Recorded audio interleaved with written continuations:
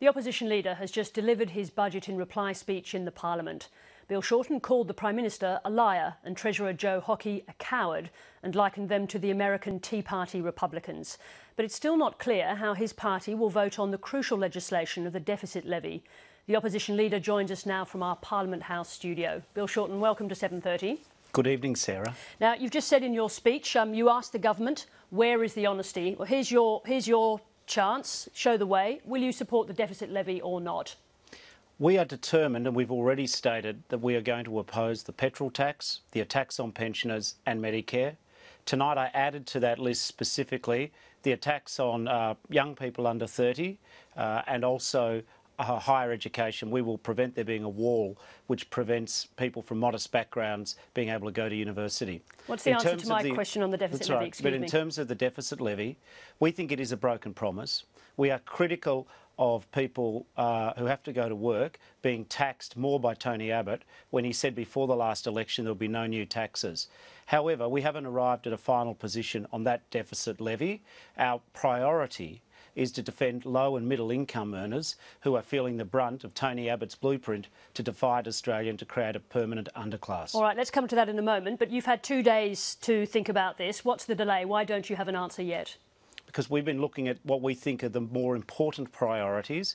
Remember, Joe Hockey and Tony Abbott have had the longest run-up of a new government to prepare their budget. They've had 75 days longer even than any other government in history to prepare their budget.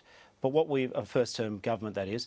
So we will look at this question of the deficit levy. I'm just going to hold you there just for a moment, Mr. Shorten. I appreciate that, but can you give us some understanding why? It's not a complicated policy. We know the amount. We've known about it for a couple of weeks now. Is there disagreement between you and your colleagues as to whether or not you should support it? No, not at all. The disagreement and division is within the government ranks. Our view, though, is that we're committed to a sustainable budget. We think it's a cheap trick of the government to sling a tax on increase the highest marginal rate of taxation. If it's a cheap trick, why would you support it? That's bad policy. Because or is politics more important to you than policy? Not at all. It's because there's even worse decisions, far worse decisions. $5 billion cut in higher education. We see a massive attack in terms of $80 billion over the next 10 years being taken away from the states for hospital and schools funding. We do believe in corrective action. But what we'll also do is we will prioritise fighting for pensioners, fighting for middle and lower income families who are losing family payments, paying an increased cost of living, and we're also going to fight hard to keep Medicare universal. All right, let's talk about some of the family benefits. Do you agree now that families earning $150,000 a year should not be receiving government welfare? Well, first of all, I don't believe that Tony Abbott should be breaking his promises. And no amount of people talking about anything else is going to divert me from the purpose of reminding Australians that Tony Abbott lied before the last election.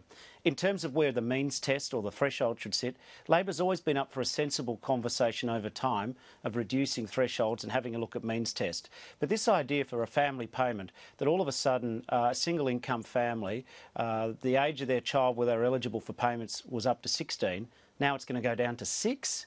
Families need this money, and you can't just pull the rug from underneath them without consultation, discussion. I think Aussies are up for change and they're up for hard decisions, but you don't do it in a way which is just hit them over the back of the head. Does that mean that in government these are all measures that you would restore? Well, first of all, we've got to see what this government gets away with and what they can or can't do. What we will do is we are going to fight like you've never seen a Labor opposition fight before, to make sure that the pensioners don't get done over, to make sure that the petrol tax, which will hit every motorist, every family. I mean, I laugh when I think about what Tony Abbott used to talk about with great big new taxes.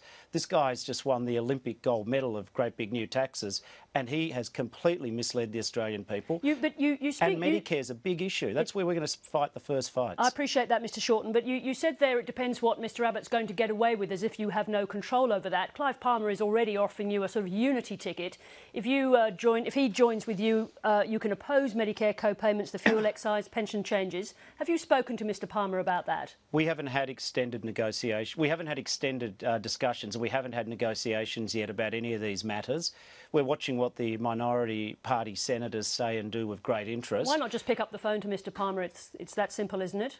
Well, we speak to them, but what I'd also say to you, and I'd say to all your viewers, is that Labor tonight, through my budget reply, has outlined what we believe. We do believe that we have to have a sustainable budget over the medium term, but what we also believe is that Medicare and attacking universal health care, free and affordable, is a line which we won't let the Abbott government cross.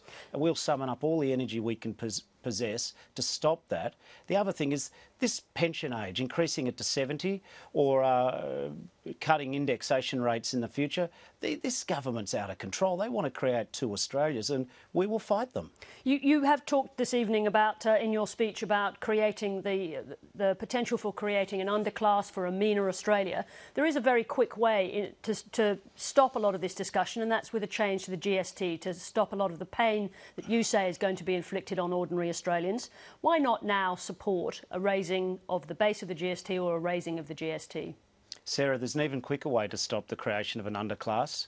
Get rid of the Abbott government, vote them out. In terms of the GST, at least John Howard had the courage, the intestinal fortitude to proselytise, to argue for his case for the GST. We know that the Abbott government's created a Trojan horse. They're using the states as a cat's paw by advancing unconscionable cuts to hospitals and to schools, forcing the states to lead the case for a heavier and broader GST. There are better ways to run this nation than to sting the bottom earner, the people at the bottom, the middle class. This government hasn't tried to engage with Australians. It got into power by deceit. It argued no changes to pension, no changes to health, no changes to schools, no changes to taxes. They've broken every promise. This is the character of the government. And yet when you were in government, you made some beginnings to change some of these welfare arrangements yourselves. You were heavily criticised for taking money away from single mothers. Isn't this government just continuing what you started yourselves? Oh. There's a world of difference. Labor has always been up for the discussion about how we can decrease outlays and how we can improve revenues.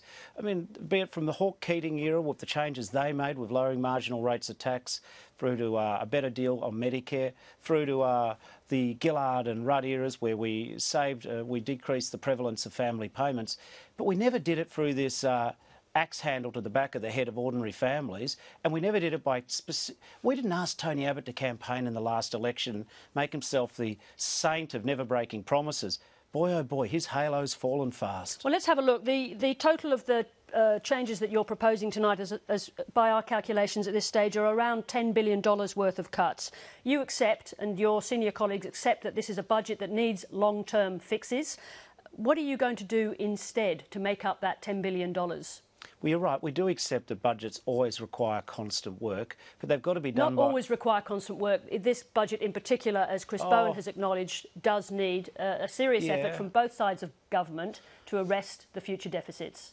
You're right. It always has to be worked on. But I just need to perhaps, not in the words you said, but perhaps some of the tone of the debate. Labor didn't leave this country in a total budget emergency as this government would use to justify their terrible cuts to basic services in this community. We had a AAA credit rating.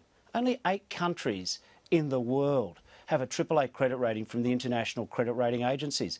Where is the budget myth which warrants this government's ugly blueprint for the future of Australia? Mr Shorten, just to go back to that question, $10 billion worth of cuts that you have taken out of the government's attempts to reform the budget, what are you going to do instead? Here's a couple. I wouldn't have given $9 billion to the Reserve Bank. We wouldn't have a $22 billion paid parental leave scheme. This is a government with the wrong priorities. Since they've come into power, they've doubled the deficit. Then heroically, the Treasurer has got up and announced, well, I've halved it. He doubled it and then he's halved it. That's not hard work. So you don't actually have an answer to the question on the other, the changes, those $10 billion that you're opposing here? Sarah, there's not an election on Saturday. We will work on our policies, but I promise you and everyone watching one thing. When we work on how to restrain healthcare costs, it won't be by barring sick people or discouraging them from going to the doctor. When we work out how to grow jobs, it won't be by setting employee against employer. We'll work out how we reduce taxes for small business, how we encourage startups. It'll put innovation in the middle of our policies. We'll have infrastructure which improves productivity. We'll support public transport, not just road. There are a range of measures and we will work on them over time, and we will do so in a way which brings people with us rather than lies to people before an election and then ambushes them afterwards with unbelievably tough cuts and cruelty. All right, Mr Shorten, that's all we've got time for. Thank you very much indeed. Good evening, Sarah.